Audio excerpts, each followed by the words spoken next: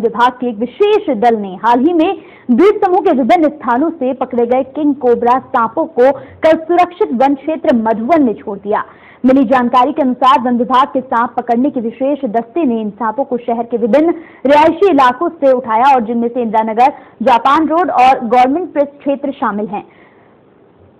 आपको बता दें कि लोगों के द्वारा इन्हें देखे जाने और इसकी सूचना वन विभाग को देने के बाद इन्हें पकड़ा गया था।